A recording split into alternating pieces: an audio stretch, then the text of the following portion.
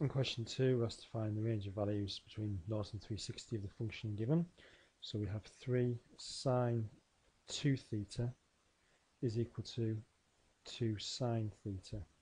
Well, if we know our standard identities, we know that sine 2 theta is the same as 2 sine theta cos theta equal to 2 sine theta.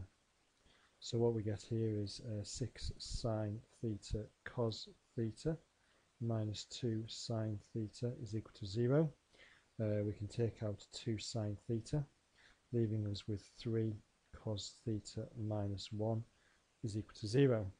So in the first instance, sine theta could equal 0 and cos theta could equal a third, solving there.